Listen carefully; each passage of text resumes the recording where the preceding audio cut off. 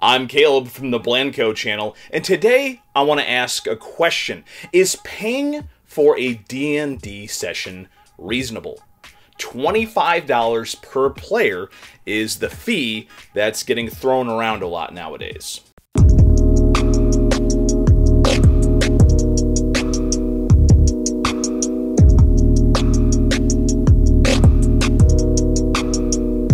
I want to lay out a couple things. First, my background. Second, my opinion on people monetizing the hobby.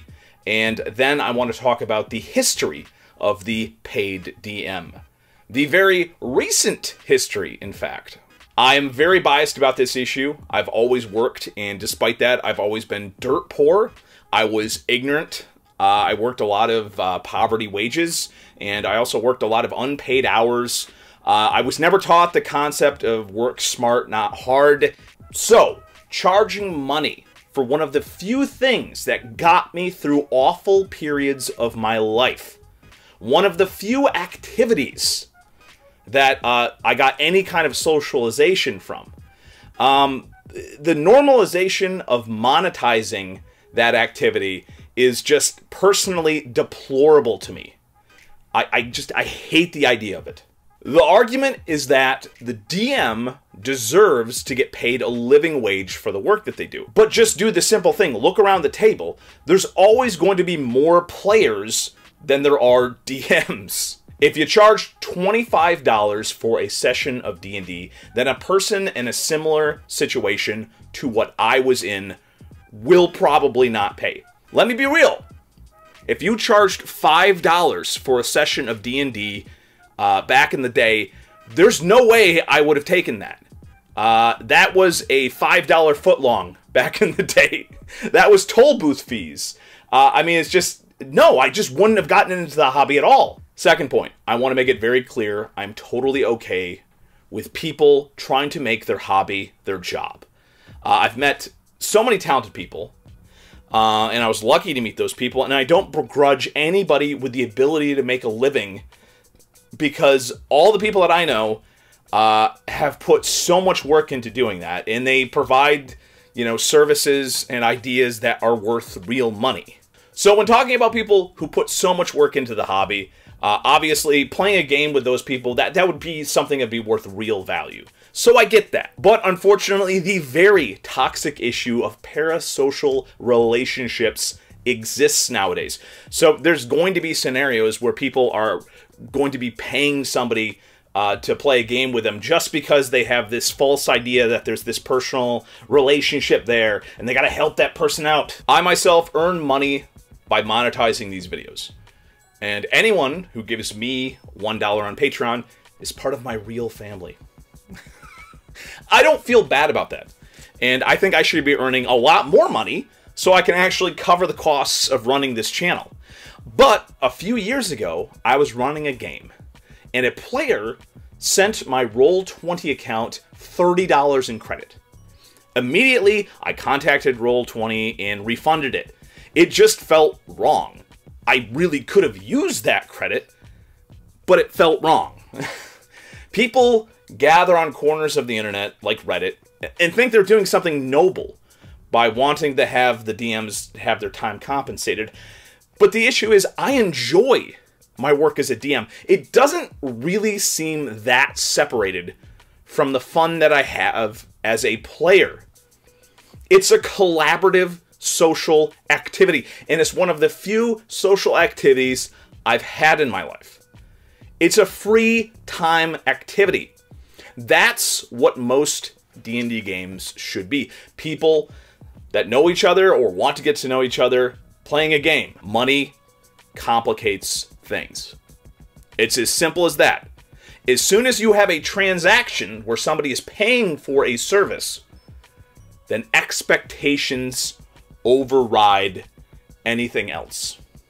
Another tangent, it really stinks if somebody's in the position where they feel like paying for a game is the only way that they can experience a game. I think there are places online where you can find games that are accepting new players. I've talked about in the past of pitfalls where in Discords people are trying to find people to to get involved in games that have like microtransactions and donation schemes and stuff like that. So they claim to be looking for players, but really they're just looking for people who might throw in a couple dollars for their little funding thing. Those did exist a couple years ago. I'm not sure how prevalent they are now. And again, I do want to shout out places like the Roll20 forums where you can find games where it seems like most people actually are just looking for players for their game. And also, there's issues with fees with physical locations. A lot of game stores are no longer providing a free space for D&D games. There's table fees now. I really think the stores that think that they're going to be subsidizing their space by charging for fees, I really think that those places need to concentrate on allowing new people to get into the hobby and providing free games for people that are new to D&D. Overall, if any of those people are interested in the hobby, then they're going to spend way more money in the store setting up their hobby, buying dice, buying other books and stuff. And that's going to generate way more value than, like, table fees. That's a slightly different conversation, though. Let's get back to paid DMs.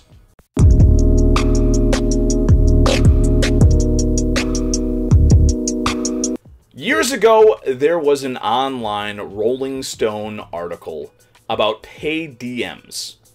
And it was all about how great they were. A complete puff piece. Not available for free anymore, but the Wayback Machine remembers. For some, a professional dungeon master can be the difference between a fun time and a boring slog through a fantasy landscape. Then, right after that, there was a player who recounted what happened in a game with that same DM from the Rolling Stone article. They were far too even-handed with their description of what happened, which makes sense considering how much clout this particular paid DM had back then. And it was very clear to me that this guy was just really bad at running games for strangers. That would be something I would assume a professional dungeon master would be proficient at.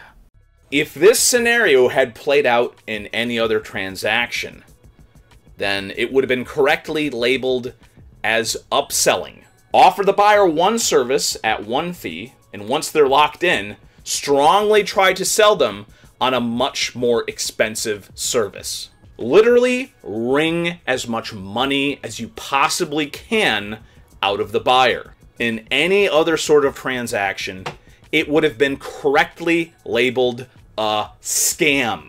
That dungeon master, the same dungeon master from the Rolling Stone article, the same dungeon master who had the poor review of their paid service, that dungeon master was also one of the first D&D YouTubers who was financially supported full-time by their community. It also turns out that they tried to hurt the fledgling D&D YouTube community back then by pulling every dirty trick in the book. Truly reprehensible stuff.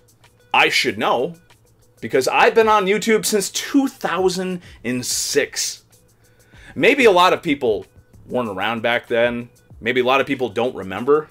He has since deleted all of his public online media, but interesting enough, kept that Patreon going to pay for his online media that doesn't exist anymore? Ain't that interesting? I just kind of expect everybody to know stuff like this. But I'm starting to realize, like, I'm probably one of the only people who actually connect all the dots here. My point is that monetizing Dungeon Masters is going to reward certain types of people.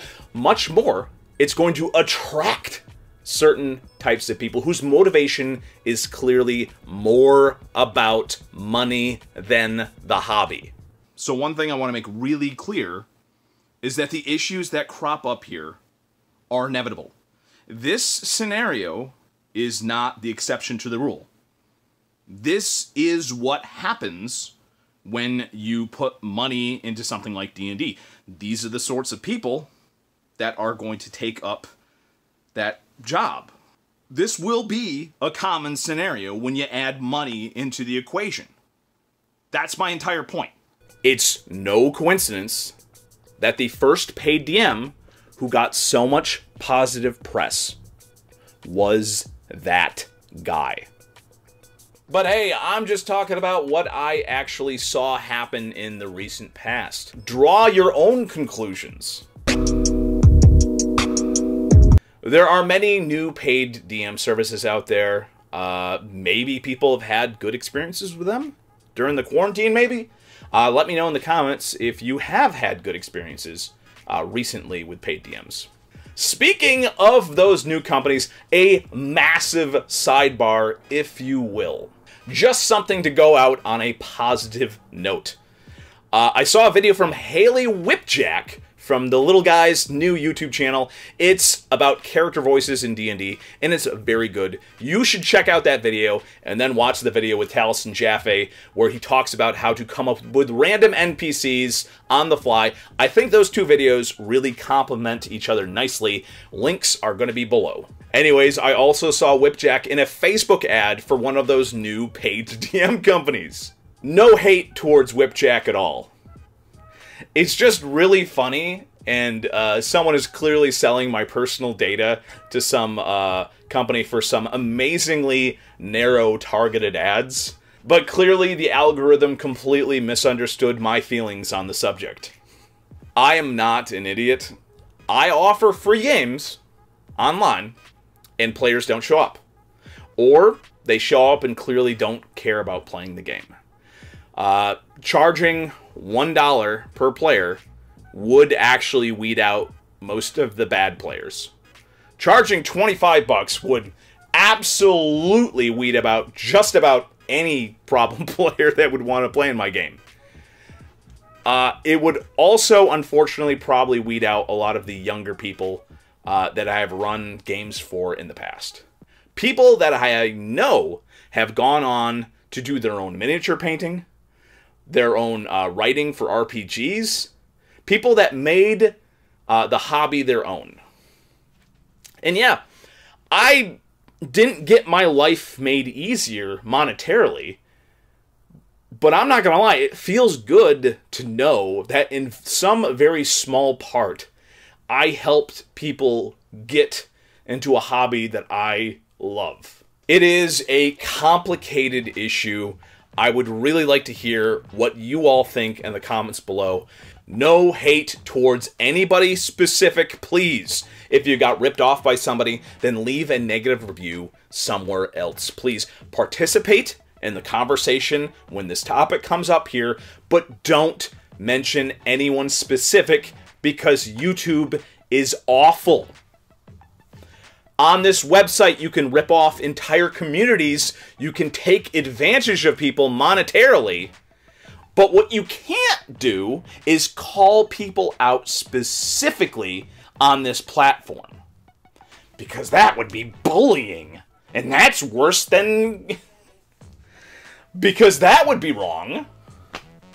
Anyways, I hope you learned something about the recent history of paid DMs and why I have misgivings about the topic. I am fully willing to have my opinion changed.